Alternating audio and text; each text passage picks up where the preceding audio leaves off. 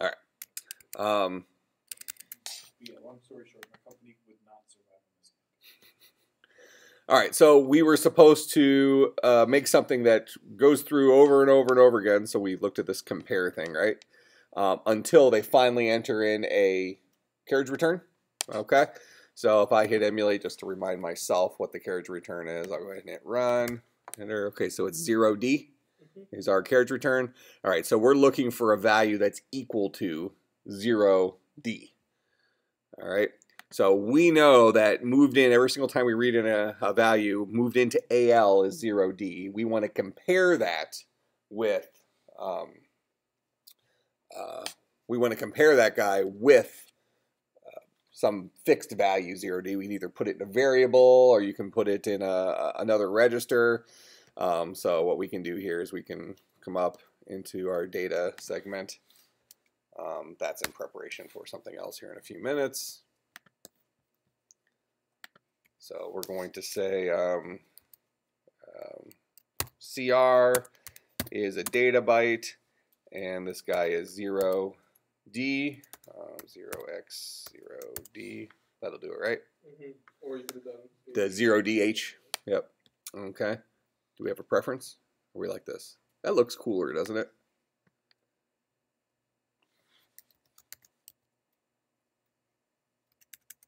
If you have the 0x0DH, I think that's still technically. Yeah, but then it's just like you're showing off.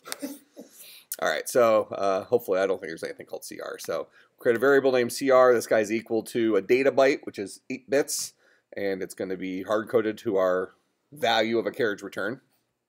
All right, so we'll go ahead and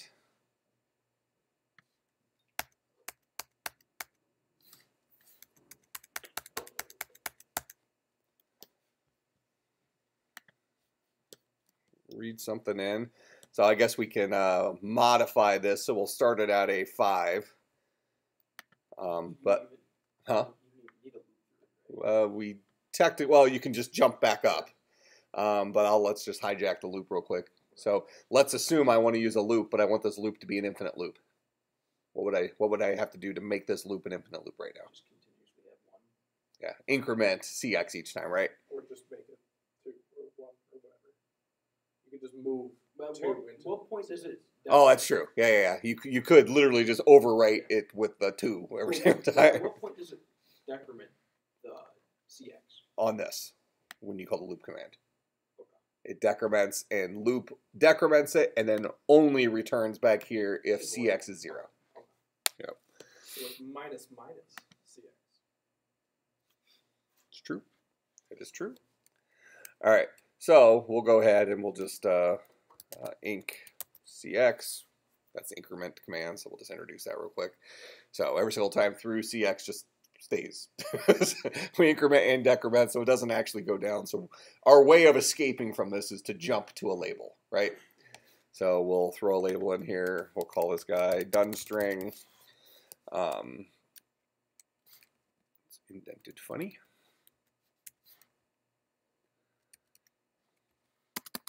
All right, and then well, done string. You just want to do return in there. That's when the thing will end for right now, because we're going to end up doing something else with it, but we'll just have it return. Okay. So right now, this is just going to be an infinite loop. So let's just run that real quick and see that that's the case. So there's our run. All right, so infinite loop.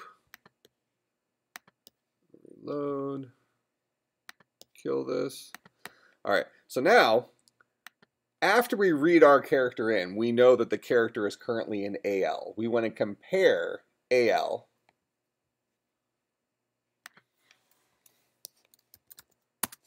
so we're going to compare AL to CR. So AL to our carriage return, this guy here. Wouldn't you want to check before you write it, though? Oh, yeah, we can.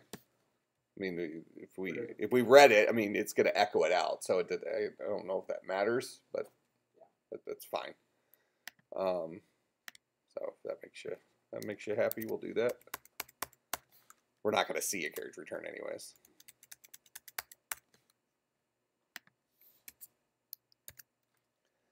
So we'll compare AL and CR, and we want to, if those guys are equal to each other, so we want to jump if equals, right? Jump if equals to done string.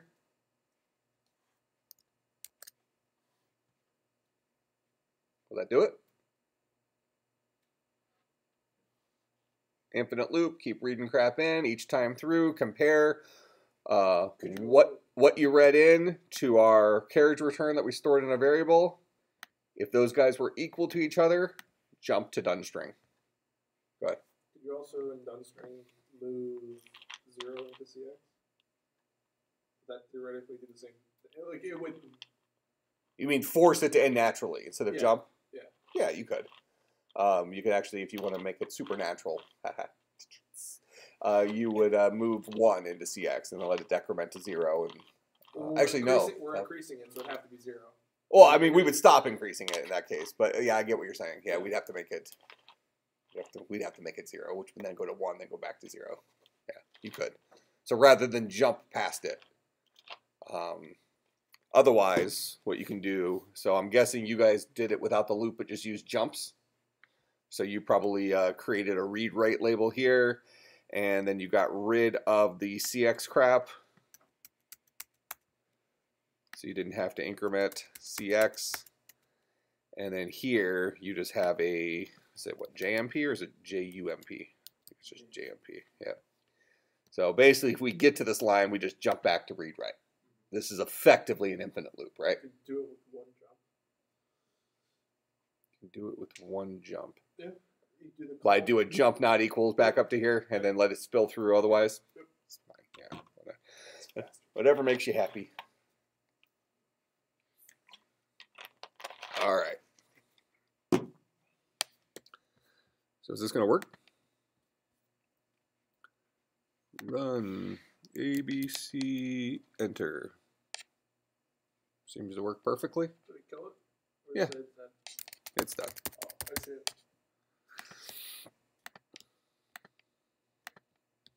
I always write perfect assembly code.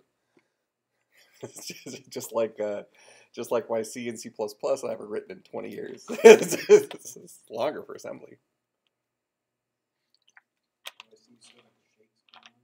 They're better than they used to be. At least you can keep coffee in the cup. Yeah. I got my second opinion from my neurologist the other day. He says it's not Parkinson's. That's good. Yeah. So I just said, yeah. As I get older, I'll start flopping around more, and it just is what it is. Then it's after you die they realize, oh, you had something new. Well, I mean, we all know something's wrong with The me. good news is we're going to name the disease after you. Yeah. Awesome fat.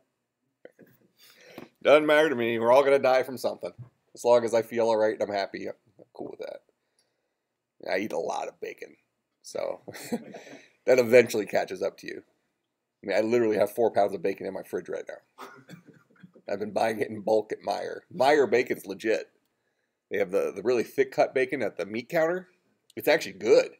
I've been buying that instead of the packaged stuff. Plus, they just put it, they'll just give it to you in this giant Ziploc bag, so it's really easy to, like a dispenser. And I cook it on my, I have a grill, kind of like it's like a George Foreman, but it's made by somebody else. But I can cook 4 strips at once. So I cook those on the grill. And then while I'm eating those, I'm cooking my next 4. Huh? It's just... You eat bacon so quick, it's like... I know. It's okay. But you Can't keep up. have to let it cool off a little bit so it crisps. Yeah. Right? So I like it really crispy, so I cook it a little extra. So like when you put it in your mouth, it just kind of melts. No, Like, you want to give it a look. Yeah, I want a crunch, yeah. But yeah, sometimes I do eat it too quick, you're right. You be like the guy, it's like when he dies, it just, cut him open and it's just going to waft to, man, this guy knew how to live. But those are the conversations I've had with my cardiologist. I go in every single time because I've been on Lipitor for like 20 years. It's like, I got to do this. It's my job. He's like, we really need you to lose some weight, blah, blah, blah. I said, all right, I'm willing to listen, but I'm not giving up bacon. Okay, that's our starting point. So, I'm not, You do fine like, with the no I carb. converted from Judaism Huh? for a You reason. do For fine a with the cold no carb bash. thing. yeah. Except it's hard to stick to no carb because eventually you go off the bandwagon once and you just downward spiral. Yeah, so low carb diet. Carbs are delicious. I know, but not as good as bacon. It's all the trade off. If only I could have bread and chocolate, and pie, ice cream. Pretty much anything. Weren't you putting ice cream in your coffee for the longest time? I remember that. Remember you were Oh, putting yeah. soft serve in your coffee. That was so good.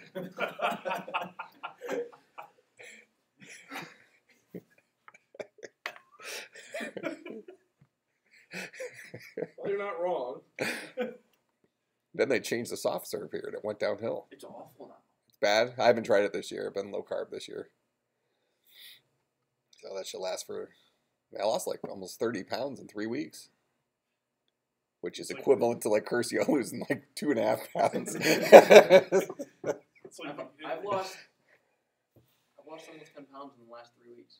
Yeah, that's a lot of weight. you also like wrestle with dudes for fun. Actually it's just my diet.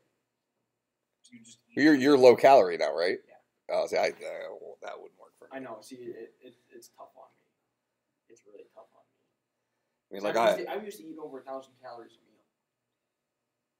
I could accidentally eat 1,000 calories. You'll eat That's 1,000 how calories it as a was. snack. I could eat meat and have no problem. But now I can have to watch that. It sucks. Yeah, I go to the cafe and only get like half a plate now, and it's like I'm still hungry. seriously. It's like the dude who's allergic to gluten. I don't know what gluten is, but it's delicious. It's delicious. It's They need to delicious. invent a gluten substitute. I can't believe it's not gluten. Can't believe it's not gluten. All right, so we have our thing killing off here.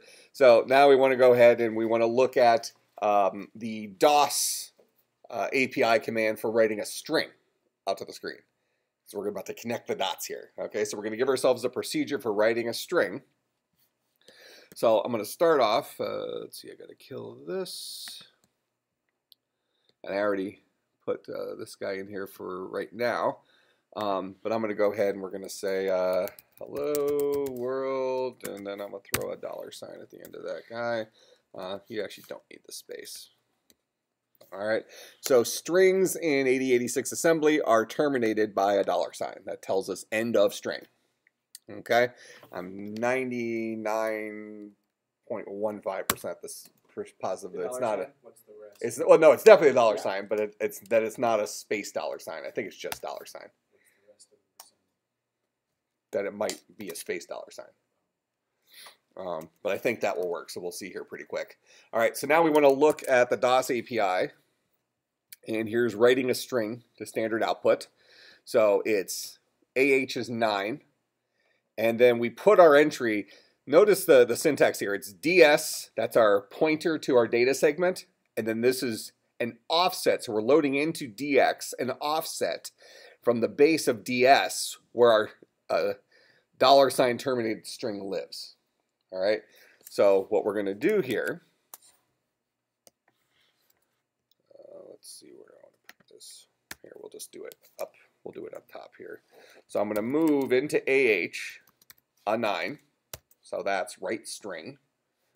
Okay, then I'll move into DX, the offset of message.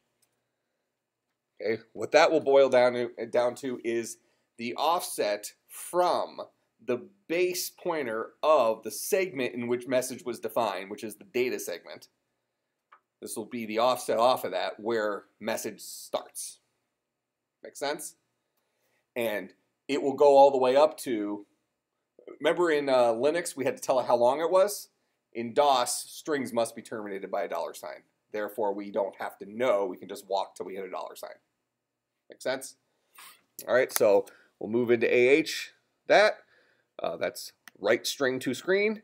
Then we'll move into DX, the offset from DS, which is the pointer to the beginning of our data segment of our message. And then we'll interrupt. So it's what, int 21H? That's what it is, right? Yep. All right, so we'll interrupt, and then there's an output associated with this guy. So this returns in AL a 24H if everything worked okay, because you're not reading anything in. It's more of like a success flag. All right, so let's go ahead and we'll run this because this should print out hello world to our screen. Go ahead and run. There's hello world. Now it's waiting for me to do my key press thing that's in our loop until we press enter, so I can start typing that stuff and press enter. Now our program's done. That makes sense? All right, so that's how we write a string to the screen.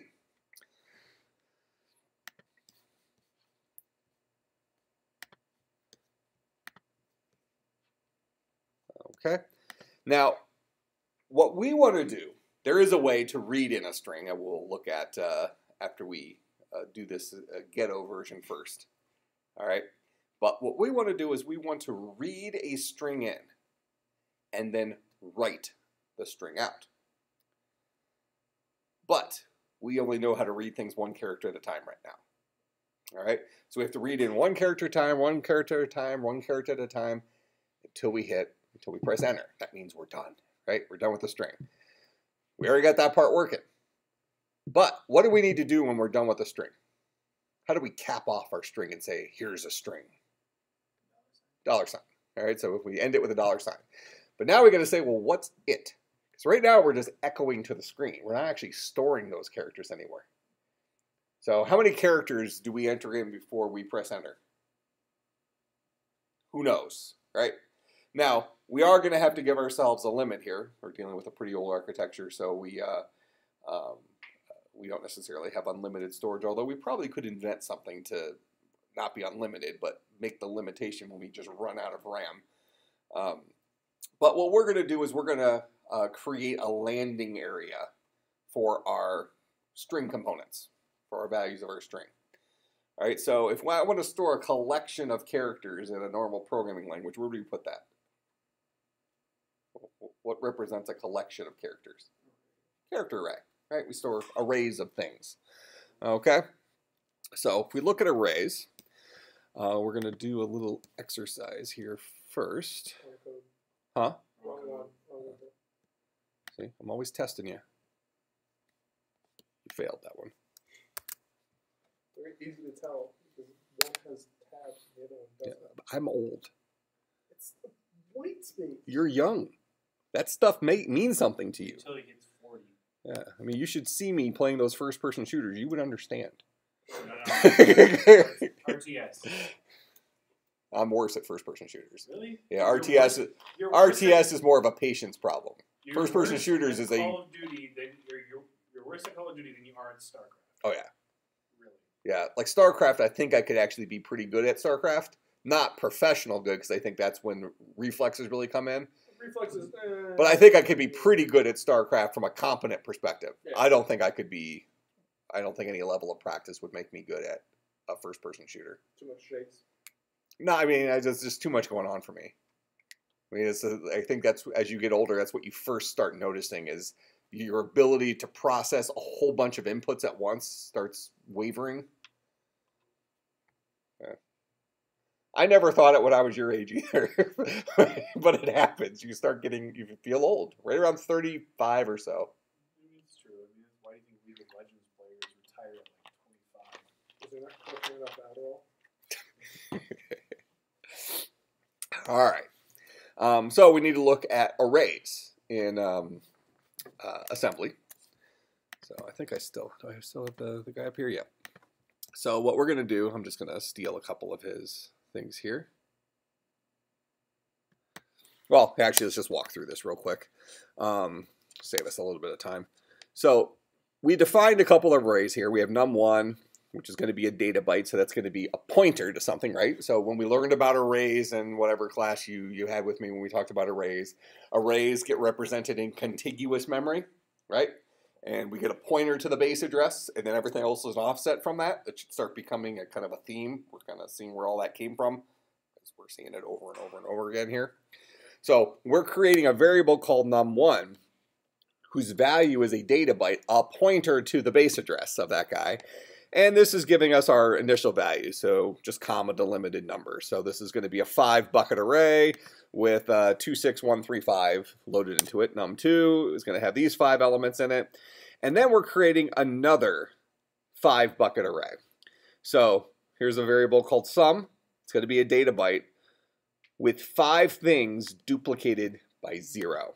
All right, so this is kind of the interesting thing here. So let me right here. We'll do this in I have my. a quick question. Yep. So, you know how we talk about using message in using a data byte, and then how you can still store hello world in it? Mm-hmm. But why can't you move hello world in the message? Why can't you move hello world? The literal? So you want to do this. Does it store it like a string array? Or like a char array? So if you try to move that, yeah. Okay, so you want to start off like this, and then you want to move into message. I'm on the PC side. That. That's the literal you want to move in there. All right, so cannot convert 16-bit values to hello world. So this guy is a string literal, right? Yeah. That's what this dude is. He's a string literal. This dude is expecting a, this guy is expecting a 16-bit value. All right, actually it's expecting an 8-bit value because it's a data byte. That was kind of a weird message then. Well, but the thing is though, data 8 bytes byte, like 16-bit. You're fine. Right? No, 16 bits is 2 bytes. Yeah. So that's a word. But the thing is with data byte that you showed us the different, the 4 or 5 different types of variables. Mm-hmm. Only 2 of them work. You mean what's allowed to be used in move? So no. So like what was it? Was it double? Or, So we have DB, yeah. we have DW, Yeah. which is a data word, Yeah. and then we There have was double something, or there was like DD or something. yeah, DD I think is a That didn't double work. word. That didn't work. Or This is 16-bit architecture, so the largest you probably can store is 16 bits, which would be a word. The word offset in front of the string and see what happens then? Well, no, because offset gives us the offset from a base segment. Oh. See, this guy right here is a string literal, so we're bringing it into existence right here. Now, what we could do, just to play devil's advocate here, we can say val is a db that's equal to I zigged when I should have zagged that guy. And then we should be able to move into message then the value of db, because db, I'm sorry, not value of db, the value of val, because val should hold the base address of this string literal. So this line right here creates the string literal, puts it in memory somewhere, and then val ultimately holds the address of that. This should work. We might actually have to say address in front, but I think it'll work just as is. Because I think val resolves to its value, which is the address, not to a string literal. So it really comes down to how DOS actually handles strings. Wrong parameters, move message. The memory into memory, that's right. So this would have to be something like move into DX val, then move into message DX. Something like that, since it seems to be treating those as 16 bits. So operands do not match. Yeah, it's an 8-bit address. So DL. Now the error message is very strange that it's saying 16 bits when it is an 8-bit thing. I guess whatever. All right, so. Double. Yeah, DX is 16 bits. The whole reason I put it in DX is because we were getting the error message before saying that. Double byte's only 8. This is not a double byte. DB is data byte. Data byte. Yeah, data byte, which is, you're right, 8. It's 8 bits. But the error message we were getting was that you can't put something that's Well, that's 8 into 16 is what it was. right, but message should not be 16. Message is a data byte. Should be 8. Yeah, that's right. But it was complaining that you can't put an 8 into a 16. The error message said 16. This is not 16. No, but that's 8 with the DX when you got the error. It's The whole reason I did the DX is because 2 error messages ago, it said you can't, that the destination was a 16-bit address when it should have been 8. So I was assuming it was treating it as a 16-bit for some reason. That's why I threw it in the 16-bit register. So we'll put an 8-bit register. We're walking through now? Okay, so we'll move into actually, we're still up top there. I just have stuff highlighted. So we'll move into DL val.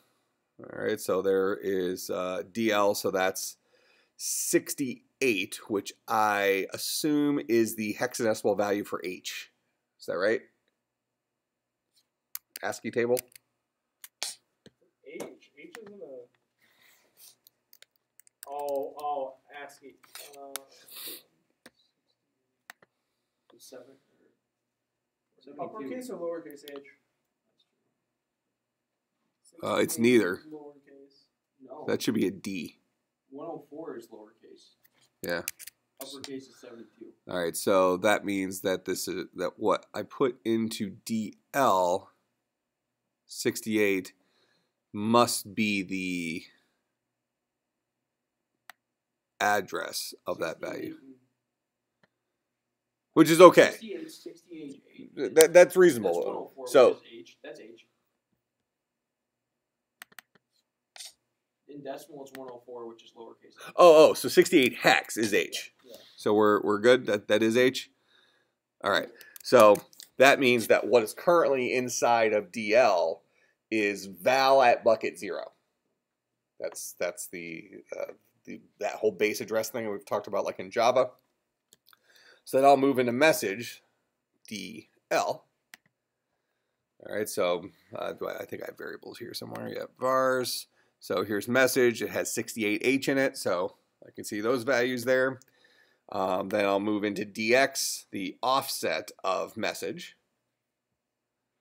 And the offset of message is going to be where message lives in relative to my data segment. So I'm going to do offset of message. And then I'll interrupt, which should put it out to the screen. And there's our hello world. So you can do it.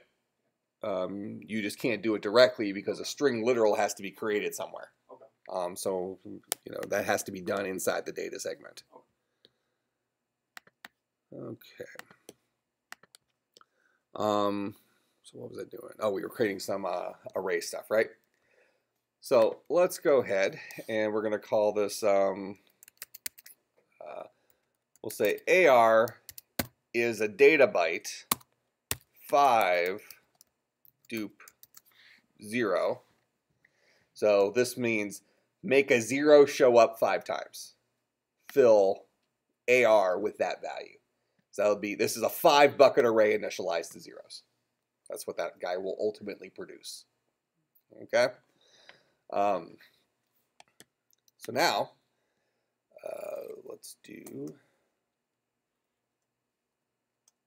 let's look at working with the arrays. I'll kick this down. So what we're going to do is we're going to say, here, look at our example here. I think it was here, right? All right. So when we work with this guy, we need to work with the offset of those arrays. So he has 3 arrays created here. num1 and num2 are pre-filled with actual values. So here's a syntax for throwing immediate values into that array, and it organizes them in contiguous memory for us. Then sum, here's kind of like what we just did. We created a 5-element array in our little example right now that is initialized to a bunch of zeros. You don't need to initialize it if you don't want to. Just zeros gives you a baseline. The reason they initialized it to 0 is they're doing a summing exercise here where they're taking this guy plus this guy and putting it at bucket 0 of the other array. So you kind of need a 0 base to add to. So that's why they initialized it to 0, but it gave me the opportunity to show you the dupe thing. All right, so then they're moving into, these are just some registers. They're moving into BX, the offset of num1, which is the relative position of num1 from the base DS register, data segment. We're moving into SI, the offset of num2. It didn't have to be SI, but that's fine. So we now know in BX and SI where these guys live relative to the base address of the data segment. We'll move into DI, the offset of sum. So also now, so we have pointer availability now to that segment of memory. All right. So all of this stuff, our model lives inside of this data segment. All that data lives there.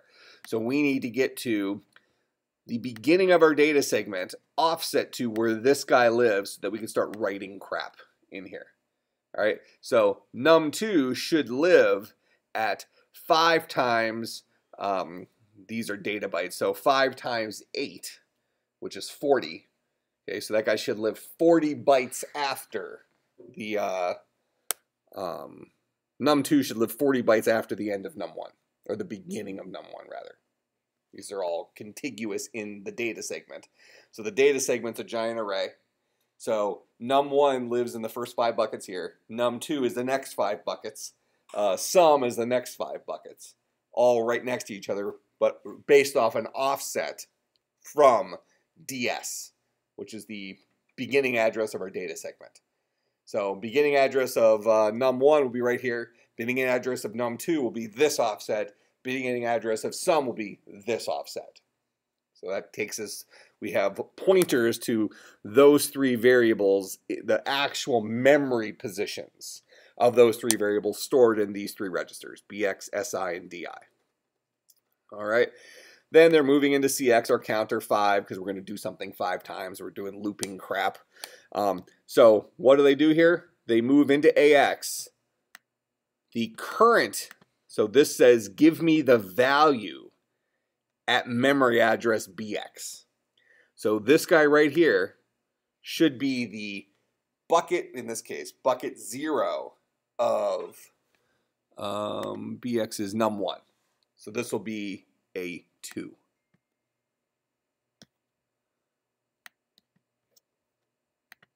That make sense? So that guy will be a 2. So just to show that, let's go ahead and actually fill this guy up with 2, 4, 6, 8, 10. Good enough.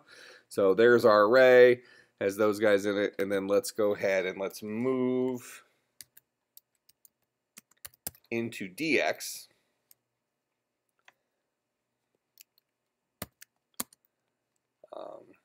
This is going to be, well, actually this would be a good example. So I'm going to move into DX AR. Okay, so let's see what we get out of DX here. Oh, sorry, wrong size operands. DL. Doesn't matter, I'm doing it twice. We just want to see the result of this guy.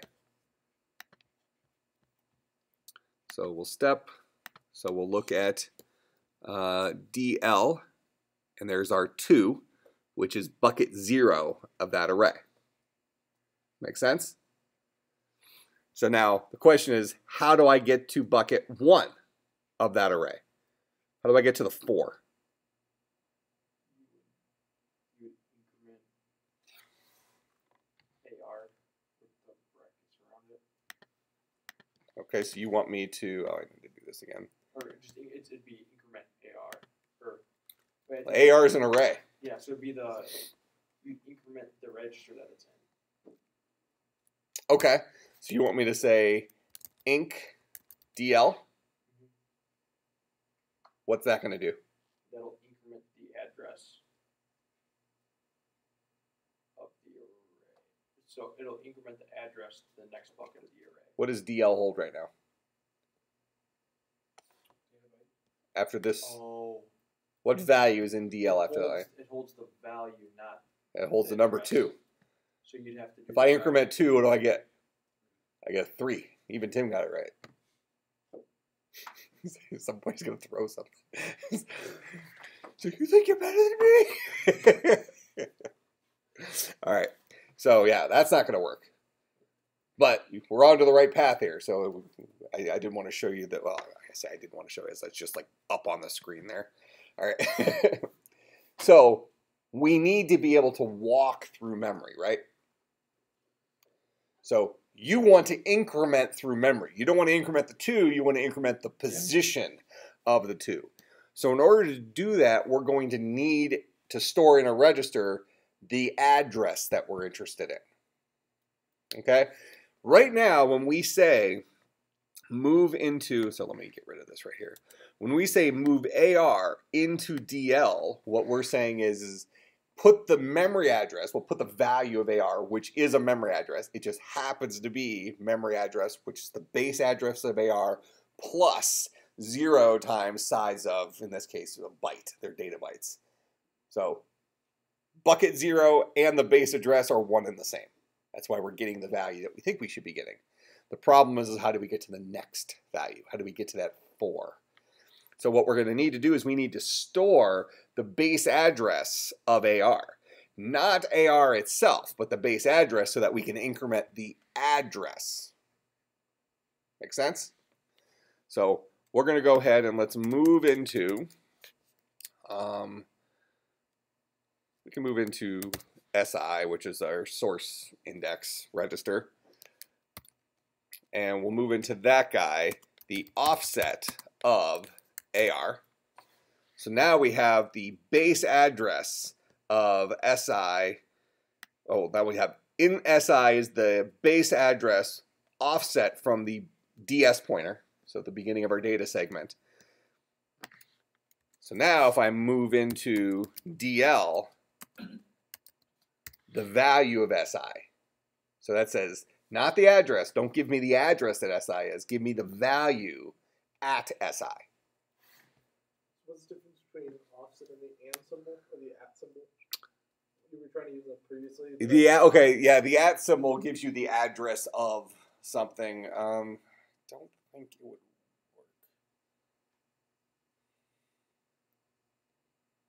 Well, when you use the at symbol, it says give me the address of this guy.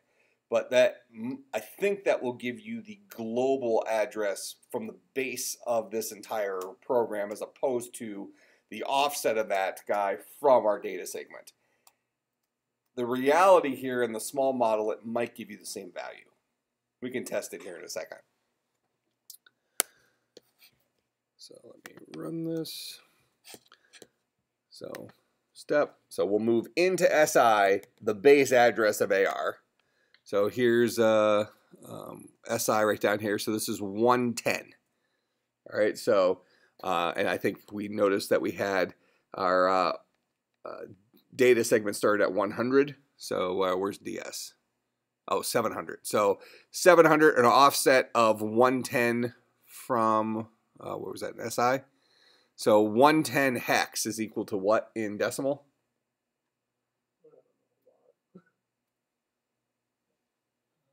Let's see if the math. 16. So this is the 1/16, 256. So 256 plus 16 is 270. 272. Okay. So They have a nice little converter like built into this. I have a head. I have computer. What do you need a converter for? The ASCII character is a smiley face. Oh, perfect. All right. I still have my first one. So inside of SI, we have the offset of AR. All right. So that should be the base. That should be the offset from the base address of our data segment where AR lives. So now I'm going to move into DL. This guy should read the value at SI. So we expect DL to become bucket 0 of this guy, which is a 2. There's our 2. Make sense? So right now in DL after this line, DL holds a 2, which is the value at the current address that SI points. So now, going back to what you wanted to do, we're going to increment SI. That adds 1 to the byte pointer that is SI. which should then get us to our next value. So we're going to say inc SI. So add 1 to that base address, 1 times the size of the thing, which is a byte. Then we'll move into DL, the value of SI, like this. Okay. Run this. So we'll go ahead and move into DL, the 2. So there's our 2 in DL. Then we're going to increment SI. So SI is currently 110. Okay, now it's 111. So 1 byte bigger, even though it's in hex, but it's still 1 byte bigger. Then we'll move into DL, overwriting the 2 with whatever value lives at the address pointed to by SI, which is our 4, the second bucket of the array. Make sense how that works? So if you, instead of using DV for AR, if you use like DW, or I forget what the other ones are, you would have to add increment more than just 1. Correct. Yep, you got to take big enough jumps through memory to represent it. That's, yeah, I forgot they were bytes. So that's Yep. actually... All right, questions about any of that? All right, so let's take a no more than 10-minute break because we have another exercise we want to do when we come back. But what we're going to do is we're going to take all the stuff that we've done here, what we understand about strings and how strings are terminated and all that stuff. We want to read in from the user 1 character at a time over and over and over again, storing that somewhere, probably in an array. Probably store the ASCII value, okay, which is a byte size value, over and over and over and over again until they hit enter. That should terminate our string. So then finish the string and then print the whole string out. So instead of echoing it, we're printing the whole string out. That make sense? Read characters in 1 character at a time until we press enter, then display the entire string. So you needed to be storing that string inside of a array the entire time. And for this exercise, you could assume that the maximum string length is 16 or something like that. You know, just pick a length, any length. But remember that one of the buckets is for the S. So if you pick 16, that means you can only store 15 characters. You're going to need that terminating. S goes somewhere. Or I'm sorry, the $sign. Yeah. The old vegetable lasagna up here. All right, so take a quick 10-minute break and then come back and use the same teams.